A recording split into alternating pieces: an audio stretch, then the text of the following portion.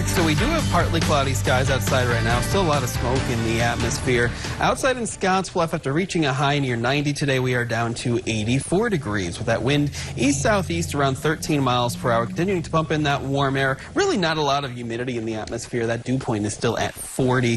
Visibility is at 8 miles. Now, here's a look at the temperatures across the region. So most of us in the panhandle into the mid to maybe even some upper 80s, with the exception of Harrison, which is at 80 degrees. Now, as we make your way into portions of southeastern Wyoming, temperatures from Pine Bluffs out towards Cheyenne near 80, but Laramie is at 72 degrees. More clouds out in that direction. Now, winds mainly from a southerly, southeasterly direction.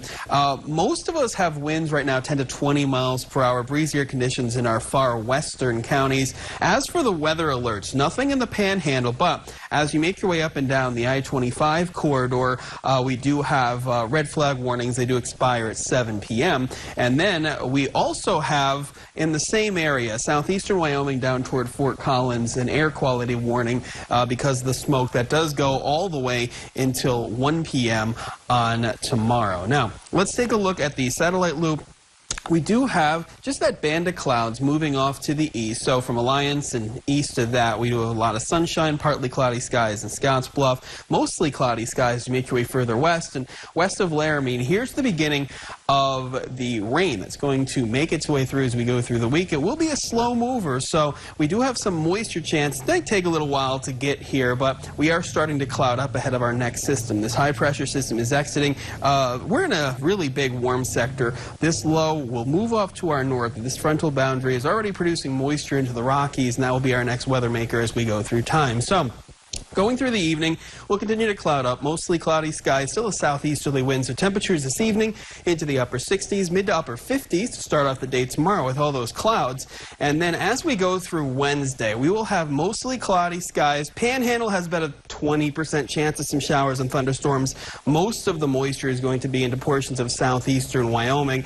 And then as we go through the day on Thursday, our rain chances will increase. We actually could be starting off the days with clear skies, and that's why temperatures are starting off in the low to mid 50s. But as we go through the daytime heating on these days, we do have an increase in the clouds and a chance of some showers and thunderstorms. This is Thursday. Temperatures are also going to be on their way down with highs only near 80s. So on the wide maps, this low does move off to the north, and most of the moisture stays north with it. But this cold front will set up over us. So late Wednesday through all the way through Saturday, we do have almost daily chances of showers and storms with a cooler northerly flow, we'll say.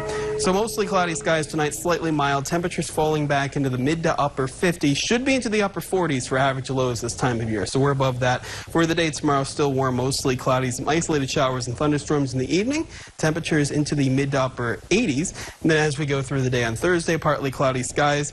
Scattered showers and thunderstorms in the evening as temperatures fall back into the upper 70s to near 80 degrees. And then as we go through the day on Friday, another 40% chance of some storms, mainly in the evening, a high of 80.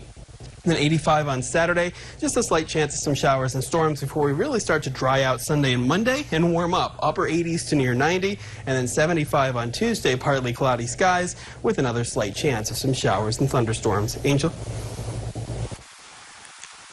Thanks, Justin. The calendar might say September, but for lots of people, holiday shopping is already